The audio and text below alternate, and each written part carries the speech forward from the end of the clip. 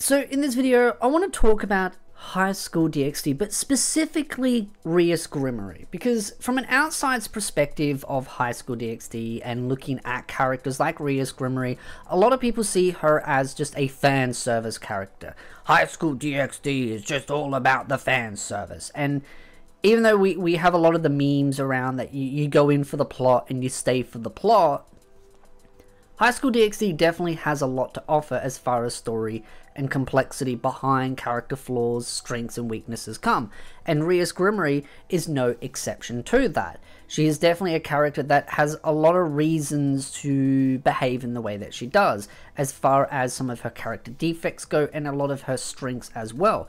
As far as defects go, I'm sure some of those will be controversial, because anytime you talk about a character defect, a lot of people see that as, oh, you're hating on the character, but you've got to understand that we as individuals, human, and in this case, a devil for her, she's created to be human. Like she is just a high school girl trying to live her life in Japan, and she's been thrusted all these responsibilities, and there's definitely those moments where she has insecurities, especially when it comes to Issei and him, and how he has this phobia when it comes to girls, which is even more hilarious because I remember way back when I talked about High School DxD and I talked about Issei's fears, and I got a lot of hate for that, because how dare I ever bring up a criticism of a character flaw. But it's not criticism in the sense of saying that the series is bad. No, it's actual praise, because it shows that these characters have defects, their strengths, their weaknesses, their highs, their lows. It adds depth, it adds complexity, it adds meaning behind them, and it allows for growth, and Rias is one of those characters. She has those moments where she has growth, and especially in the early parts of the story where, yeah, she saw Issei as potential, so she recruits him or resurrects him or brings him back from the dead, and then trains him up, builds a friendship, builds something closer. In the early stages of the story, she kind of saw him as more of a brother type thing, like a young brother, and then as things go on, she starts to develop more stronger feelings, because she sees a different side to Issei than just him chasing tail, in the sense of things.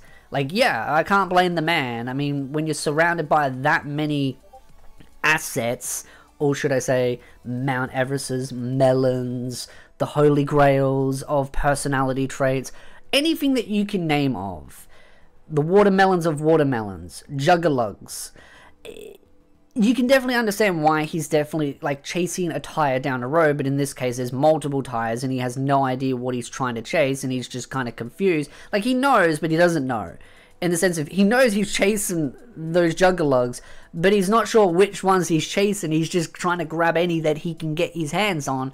And that's why you see those fun back and forth moments between, say, Rias Gremory, Arkano, them having their back and forth, and the playful manner that they have. She's trying to get Issei's attention because she's starting to kind of like him.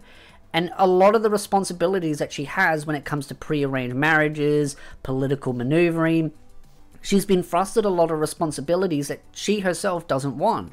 She's in a noble bloodline, so she's expected to live up to certain standards, and so yeah, it definitely puts a lot of issues on your shoulder where you can definitely play up and you want to sort of rebel against the system. And in her case, yeah, that's what she tries to do. She tries to get with Issei to tarnish her, deflower her, so that she's not as desired by another individual.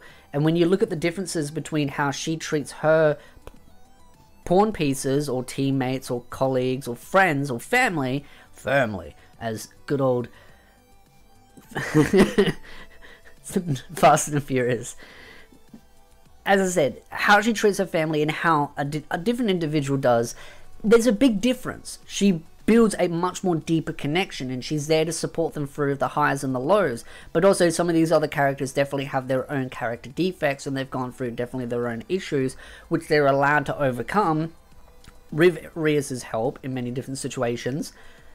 But when you look at other groups out there, other teams, they don't care about that. They just see them as assets, tools, chess pieces on a board, as quite literally to say.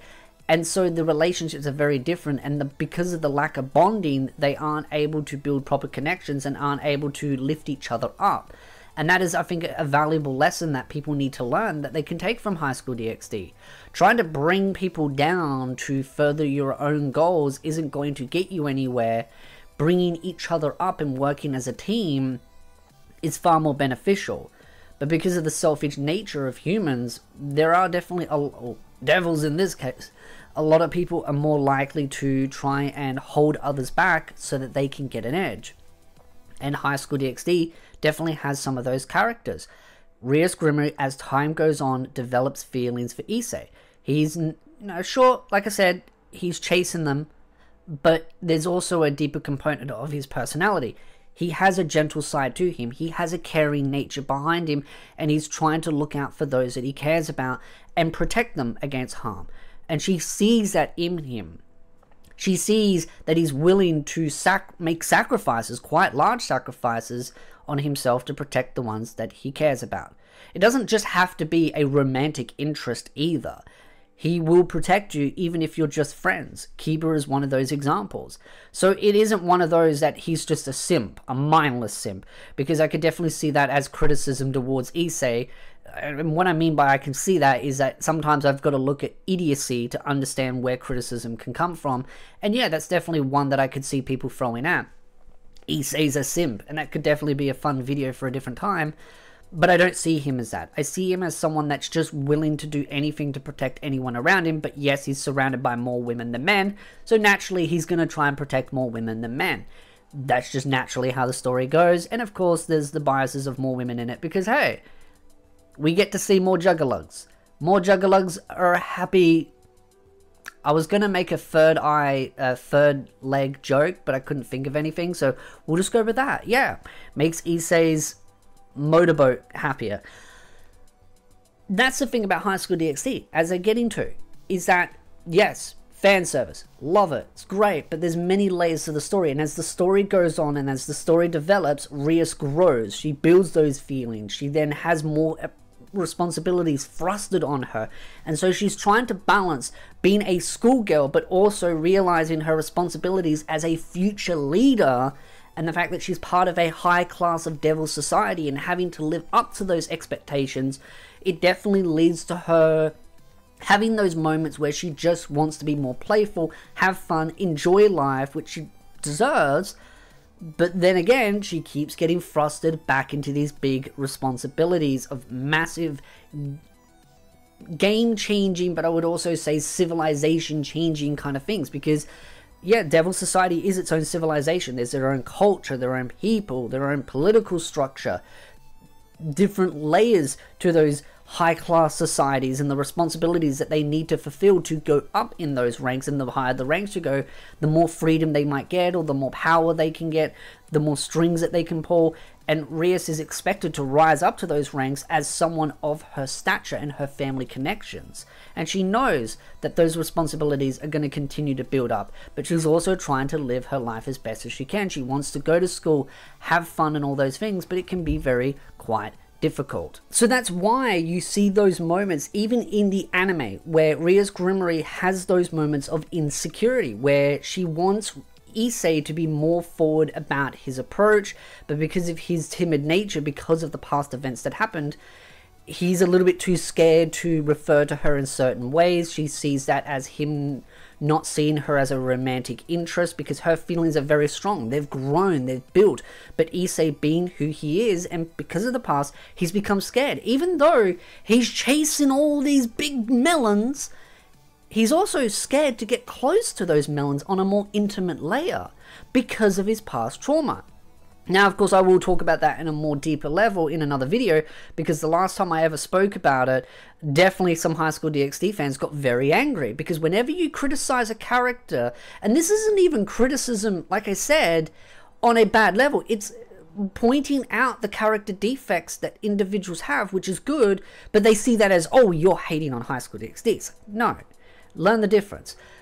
But when you see that, like I said, you understand why Rias Gremory has those insecurities. even though she knows she's very attractive, she's very desirable, I think she'd be self-aware that many men would desire to be with her, she's still insecure because the person that she wants is surrounded by a lot of attractive women that he has shown interest in. And I do think the harem nature does make it harder for her, because I think she kind of likes being the center of Issei's attention. And even though, if we were in a hypothetical situation that Issei had to pick out of one of those girls, he could only pick one, he would pick Rias.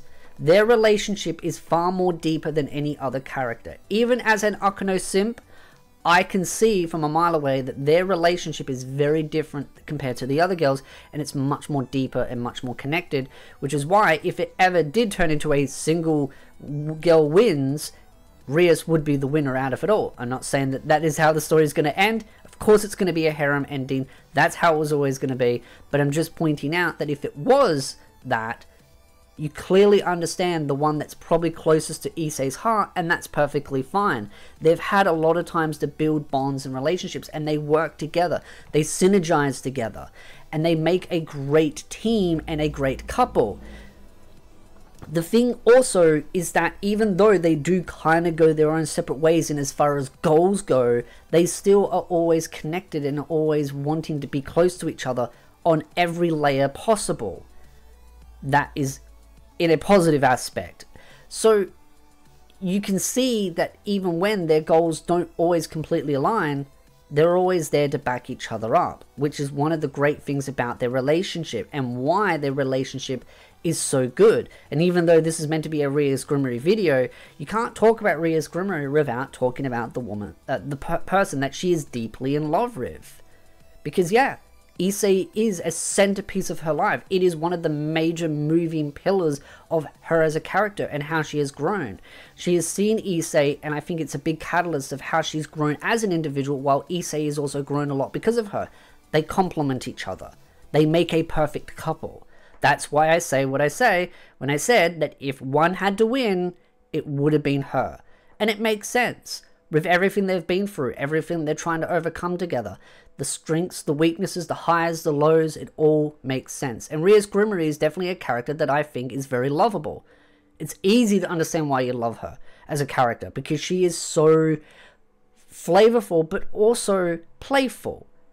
It rhymes. But then I'd ask the question off to you is, who is your favorite character? Why are they your favorite character? Don't just say because they're hot, they've got great assets. Yes, I'm the same. Akuno, great asset, she's hot. Totally want to get down and dirty. But I want to understand why you like those characters. Because I think sometimes, a lot of the times, we go into stories and we look at things in a very one-dimensional layer, and there is multiple layers to anime. And I think sometimes we get hate for looking at anime in a deeper layer, but I think there's no shame in that. Because good stories have multiple layers. And I think we should be allowed to talk about those things and express why we like things and why we dislike things. As far as Rias goes, as far as the negative aspects of her go, I think really it comes back down to the same reasons why people like her. It just depends on the individual. Some people love her because of her great personalities and flirtatious way of playing around. But some people don't like that because they see it as objectifying. Oh, the idea of a man and a woman getting together, ew. Some people just don't like those kinds of stories. But at the end of the day, it is what it is. It's what we love about High School DxD, and it's very clear that nothing is going to change anytime soon. So again, I'd love to know your thoughts in the comment section down below. What do you like about High School DxD? What do you like about the characters? And why do you like those characters? If you do like this video, hit the like, subscribe, and I'll see you beautiful nerds in the next video.